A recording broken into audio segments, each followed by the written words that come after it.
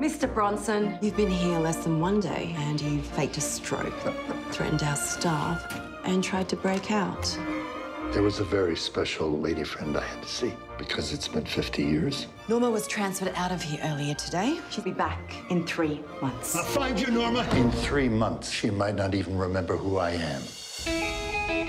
Lieutenant Jack Bronson, commander of the infamous Chainbreakers. Now that you're here, we have a full set.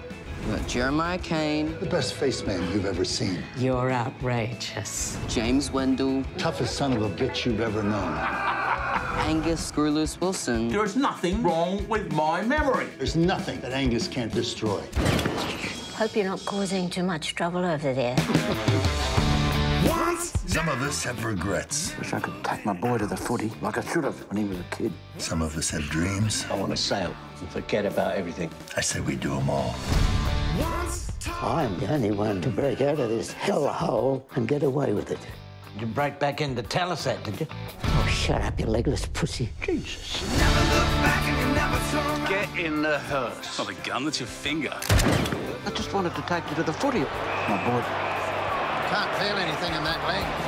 You gotta get free and turn it up. Open your heart and fill it with love. Woo-hoo, all right, it's gone. If this was your happy ending, what do you imagine would happen next? Pass me the clicker. 1.5 cups of sugar, 1 stick of salt, large. Thing's buggered.